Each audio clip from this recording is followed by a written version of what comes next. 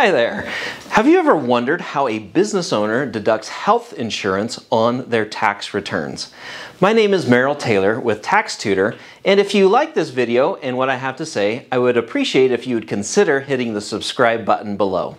So let's talk about self-employed health insurance and how that deduction works for business owners. Well, as you can see here, I've written out various ways of doing business. We have Schedule C, a partnership, a C Corp, and an S Corp. And the way that the self-employed health insurance, or the way that health insurance premiums are deducted for each of these business owners, can be a little bit different depending on the situation. So the most simple way is Schedule C. So if you are a business owner and you file a Schedule C on your personal tax return on your 1040, then that Schedule C represents your business income. It shows your income, it shows your expenses, and then ends up with your net income there. That net income is what you are taxed on. You pay income taxes on that net income.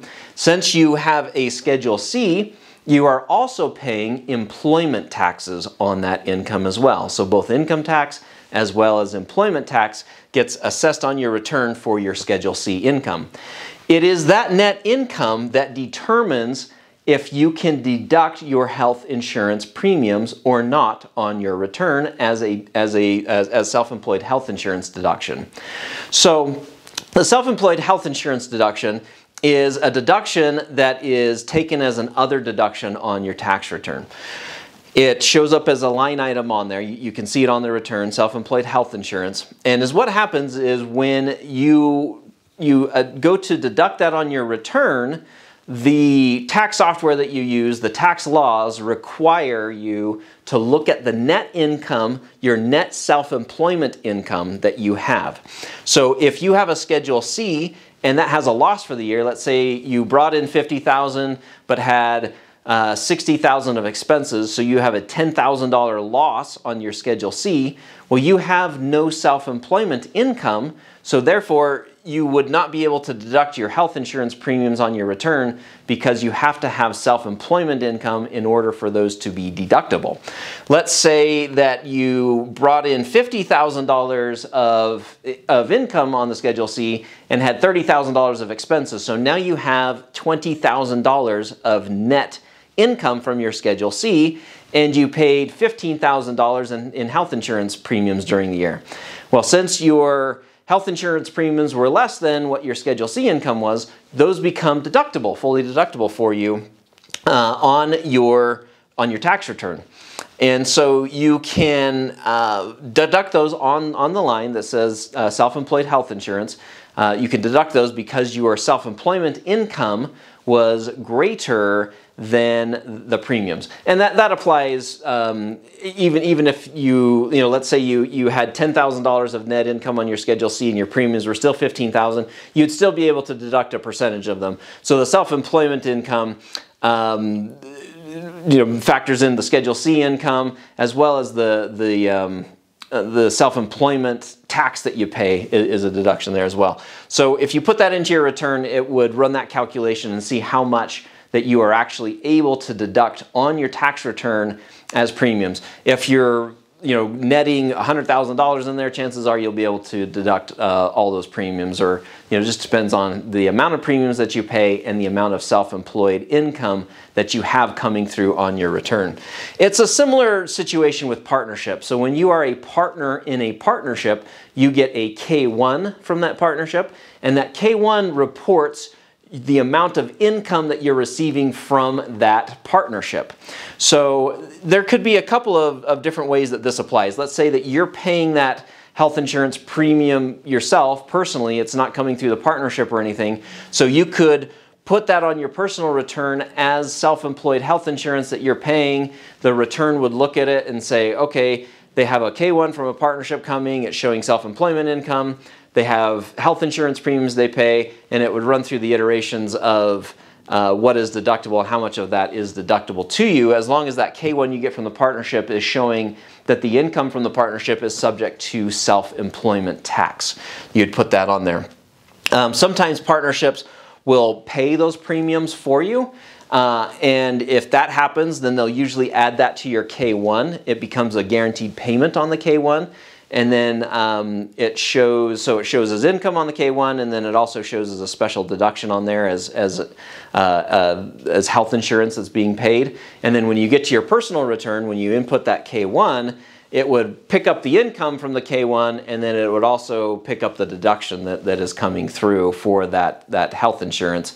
And you'd get the full deduction there for it, because your business income from the K1 would be reduced because they would be deducting those health insurance premiums at the partnership level there, and then passing that through on your K1. C corporations don't qualify for the self-employed health insurance deduction, because when you are an owner of a C corporation, you are not self-employed. You are employed by the C corporation. So the benefit of having a C corporation, one of the few benefits, C corporations are really terrible for tax purposes because you pay so much tax. As a C Corp, you get double taxed on them. But one of the benefits is that a C Corp can provide health insurance to its employees without any sort of issues. So if you have a C corporation and it's paying your health insurance, it gets deducted at the C corporation level, and you don't have to worry about it there. So C corporations don't have to worry about self-employed health insurance, which brings up an interesting scenario with S corporations, because again, when you are the owner of a corporation, whether it's a C corporation or an S corporation, you are not technically considered to be self-employed. You are considered to be employed by your corporation. And that's why S Corp owners don't pay any self-employment tax on the income coming through from their S Corp, because they're not considered to be self-employed. There's no self-employment tax because you're not self-employed. So S Corp owners have to take a W-2 and pay themselves a reasonable salary from their S Corp. If you want more information on that, we have a few videos here on this channel that go through S Corps and how they work, and time to convert, and reasonable compensation, and all that sort of stuff. So look for those videos on the channel here. S Corp owners, the way that it works for them is the corporation deducts the premiums as a business deduction, and then it gets added to the W-2 for the shareholder. So that shareholder, they see the W-2, the box 1 wages is increased for the health insurance, and then it's also added to box 14 of the W-2 as well as other information. And so what happens is, since the premiums are deducted at the S Corp level, the S Corp gets a deduction. So the S Corp owner, when they get their K1 from the entity, their K1 increase, their K1 income is decreased because the S corporation has deducted that. So, make sure you're following me here, because this kind of gets complicated. So you get a K1. So let's say the business income was $100,000, but it had paid $15,000 of health insurance premiums for you. So instead of the K1 showing $100,000 of income, the K1 now shows $85,000 of income, because it's deducted those health insurance premiums. It then adds that $15,000 to your W-2. So the line 1 of your W-2 is increased by $15,000. So now when you get over to your personal tax return, what happens? Your W-2 income is increased by $15,000. Your K1 income is decreased by $15,000, so those two numbers wash each other out and net to 0. So to actually get the deduction, you then look at the box 14, which says self-employed health insurance, or health insurance paid on behalf of an S Corp owner, and then you add that to the self-employed health insurance line on your tax return and get a deduction for it there. So when you're an S Corp owner, and I know this sounds crazy, but when you're an S Corp owner, your health insurance premiums hit your tax return in 3 places. It increases your W-2 wages, it decreases your K1 income, and then ultimately you get a deduction through the self-employed health insurance line on your return. So you see it in those 3 places effectively being affected the return. The W-2 income and the K1 income net each other out, and you finally get the deduction as on the self-employed health insurance line. So that's how self-employed health insurance works for business owners, whether they be Schedule C, partnership, C Corp, or S Corp, and how you deduct those and how that works. Again, if you found this information helpful, I would appreciate it if you would hit the subscribe button. Thanks.